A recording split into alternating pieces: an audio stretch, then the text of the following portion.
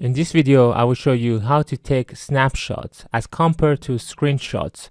There is a difference between them. If you want to learn about screenshots, follow the video in the description. To take a snapshot, you can just simply press this icon here and you can hear the screenshot. And if you move forward and press this icon, you can have a preview of your snapshot. So in After Effects, you can take up to 4 snapshots.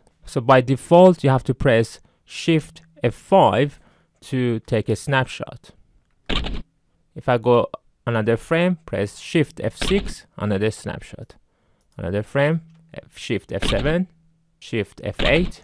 And if I want to preview it, the first snapshot would be F5, second one would be F6, third F7, and fourth F8. Once you're done with your snapshots, you need to go to the edit, go to the purge and purge your snapshots because they are stored in your memory and there is no way that you can copy paste these snapshots.